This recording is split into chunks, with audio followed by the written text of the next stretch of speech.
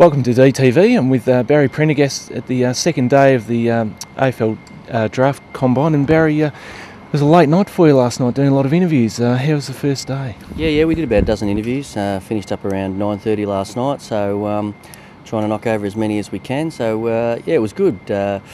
First day of interviewing with the new coach, and we had a few of the other coaches come in and sit on interviews. So the setup's really good, and we thought the quality of interviews was really good. So yeah, it was a good day.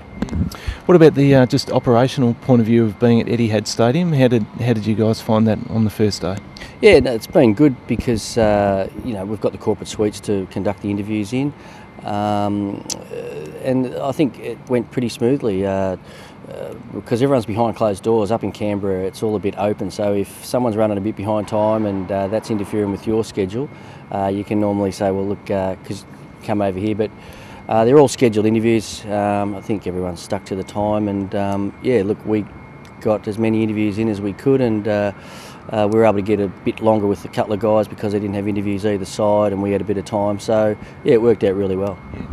Just a general sort of overview of how long would an interview go for? Roughly about 20 minutes or something like that? Yeah, well, they're scheduled for 20 minutes, so the way the schedule is, you can't take any more than that. But we did have a bit of a window for one of the other guys to spend a bit longer with them, which we were keen to do with that particular player. So yeah, look, it's very player specific. Sometimes if you got high interest in a player, and we request interviews, but we scheduled some interviews that we don't request. So and that's to make sure that the players get a good participation in the draft camp, which is fair enough. But look, basically we take the 20 minutes for every player and afford them the respect they deserve.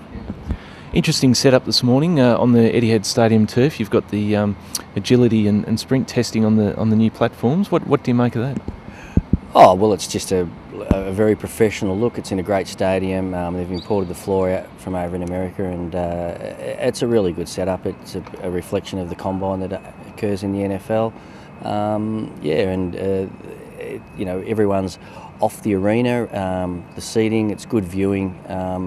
Yeah, it's just a much more comfortable venue, and in terms of being able to view and everyone to get a good view. Up in Canberra, we tend to all clamber around, grab for chairs and get as close to the action as we can. In here, everyone gets a good look and it's all very comfortable. So yeah, it's a great initiative by the AFL. What are some of the other highlights you're looking forward to today?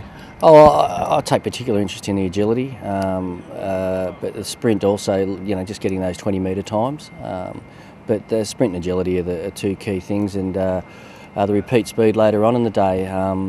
But the visual is important. Some tests are visually more important than others for myself, but that's a personal thing.